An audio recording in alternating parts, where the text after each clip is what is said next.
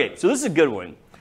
And it's actually really interesting. And I did some field work here. Me and another doctor did some field work on, is AI going to replace doctors? I mean, it's not it's not a crazy question. There's been a whole lot of talk. We've been talking about Chat GPT on different episodes. Yeah. And, Chat GPT is kind of taken over the world here, it seems like. And so, the next question is AI going to, potentially replace healthcare providers? And so I did a little research first, like on AI and medicine, and then I did some actual Chat GPT research, which is the really interesting part. So like in the history of like AI and medicine, it goes all the way back into the 70s, and it depends on what you want to think of as AI. I mean, any kind of program that's processing information could potentially be thought of as an artificial intelligence. So they were doing simple algorithm programs in the 70s and 80s, and then into the 90s, there was like actually AI that learned, so it would learn from its mistakes. It went from kind of a rule-based program into like a learning algorithm. But, as someone who's been interested in AIs and been farting around with them for decades, like they've pretty much sucked up until recently, or I think they have. Yeah. And so I was kind of looking like, okay, so what are like the pros of having like an AI be involved in your healthcare? Well, I mean, first off, AI is super intelligent. I mean, if you've ever messed around with Chat GPT, I mean, it knows literally everything that the internet knows, which is a lot. And so, it's hard to compete with it. I can't beat, Chat GPT in a trivia contest, man. It would crush me. So that's, potentially important. It potentially can improve patient outcomes, if it was used in medicine, because it rarely makes mistakes.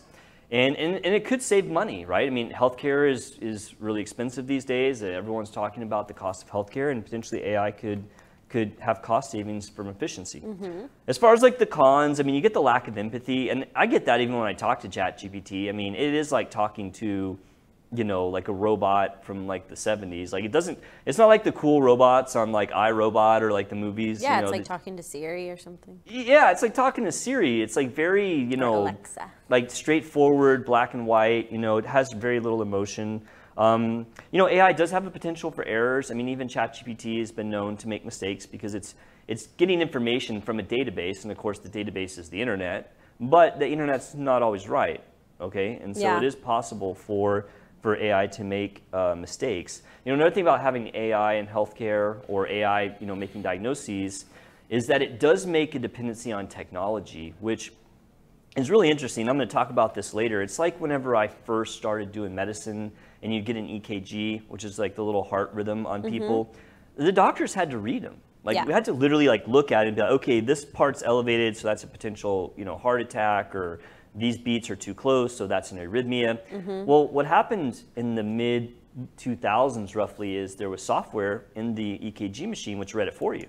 Oh. And so it was kind of nice, because if you weren't super good at reading EKGs, then you didn't have to really worry about it because the machine would read it. Yeah, but what happened was you became dependent on it. Yeah. And then if you ever had an issue where the machine didn't read it, you're like, what? I don't know what these lines mean, right? Yeah.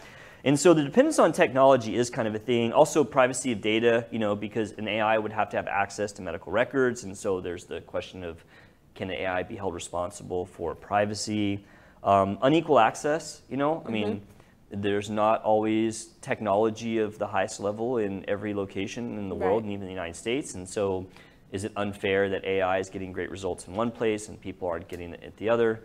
And then lastly, legal challenges. What if AI makes a mistake? Like, who gets sued? The AI company? Is it the doctor that's assisting the AI? So there are some potential cons. And there's actually a lot of current uses of AI in medicine. Now, I will say, outside of little things like the EKG machine reading the EKG, I personally don't see a lot of it. I have noticed in some of the EMRs, which is the medical records in the hospital, that there are programs assessing data and making recommendations to me, which I usually promptly ignore because they're not super great. Yeah. And that is a form of AI. It's looking at data and making a diagnosis.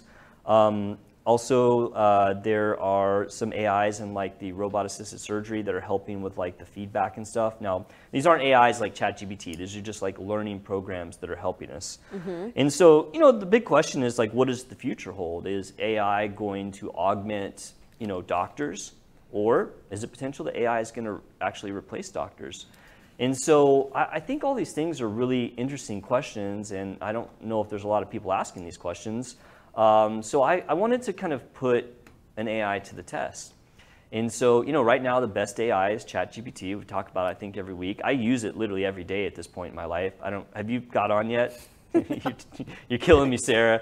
Travis, tell me you've got on Chat GPT. Have you? I'm still scared of this thing. Oh my God. You gotta try it out. I am still scared of this thing. Okay, all right. So I have been using it every day. And so I got on a kind of a Zoom call. Actually, we were on Discord. I don't know if people know what Discord is, but Yeah, me and my buddy, Dr. Tim Bechtel, who is an excellent general and trauma surgeon out in California, got on Discord together, and I was telling him about my idea of let's test this AI to see if it can diagnose problems. Well, he's a general trauma surgeon. I'm an ex-general surgeon, now plastic surgeon. We have a very rich, diverse, knowledge base between the two of us.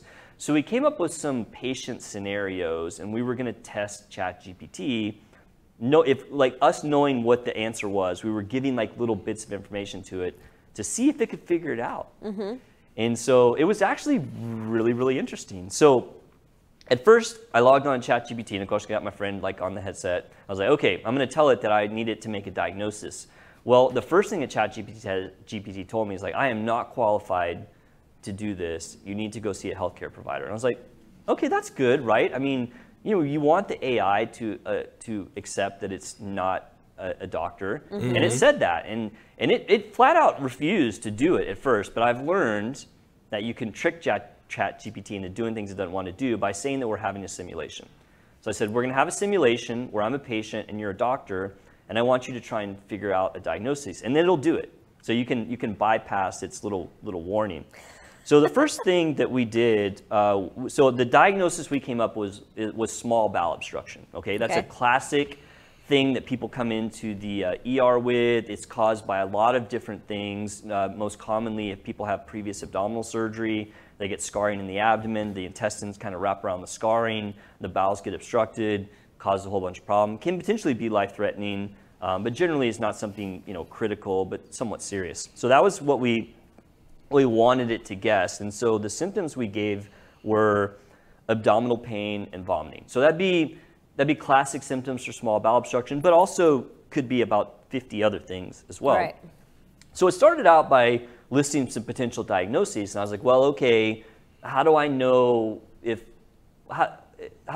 which of these diagnoses do I possibly have?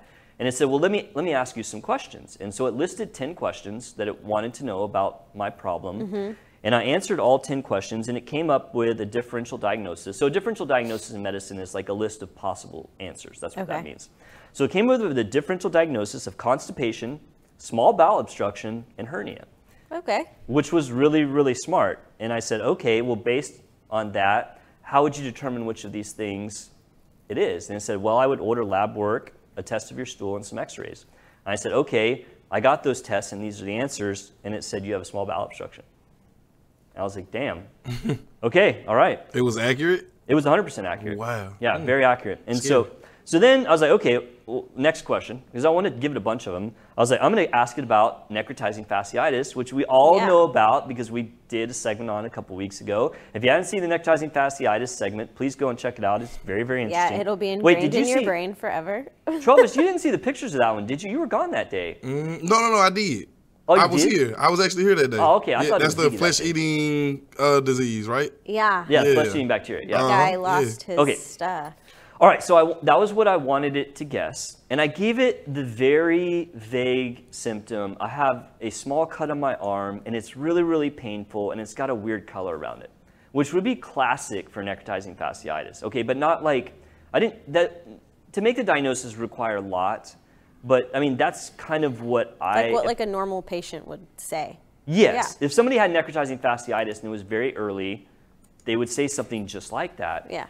And so I typed that in there, and its response was, well, it could just be cellulitis, but you should be concerned that it might be necrotizing fasciitis. And I was like, holy crap, it just instantly was absolutely correct, because yes, necrotizing fasciitis is a type of cellulitis or infection that is more severe, and it just nailed both of them. It was like, it's probably this, but you should be concerned about necrotizing fasciitis because these symptoms are blah blah blah blah, and then it lists out all the symptoms for it. I was like, holy crap, I didn't even, you know, I didn't even have to go through anything. Like it knew it like instantaneously. And I didn't like give it away. Like, I mean, that's just like a breadcrumb. Yeah. You know, that's a breadcrumb that you would give maybe a surgical resident to be like, hey, I'm going to throw something out there and see if you can figure it out. And you give that breadcrumb and you would hope that they got it right. And it like nailed it. So I was like, okay, we're going to get like serious now. So like, I mean, we're starting to go obscure, right? Because this thing is like crushing these diagnoses. So we gave it a Sister Mary Joseph node. So a sister, this is so rare that like when my friend, Dr. Bechtel suggested this one. And I was like, wait, is that the one? I had to like think about it myself. And so what it is when you get a lymph node enlargement of your belly button that's due to a gastric cancer. I mean, it's so obscure, so rare. And so we just described it. I have a mass in my belly button. What could it be? So it started out going through like the most common things, because common things are common, like a cyst, you know, a lipoma, which is a fatty tumor. And then we kind of gave it a breadcrumb of, well, I also am having some like kind of odd, you know, abdominal pains. And so it went through like a bunch of potential things, and then it went through a differential, and sure enough, gastric cancer, which is what we were looking for, popped up. And we said, okay, what would you do to, you know, figure it out? And I said, well, I would do an upper GI scope, which would 100% diagnose what it was. They like got it right. Like it took it a little bit of time, but like.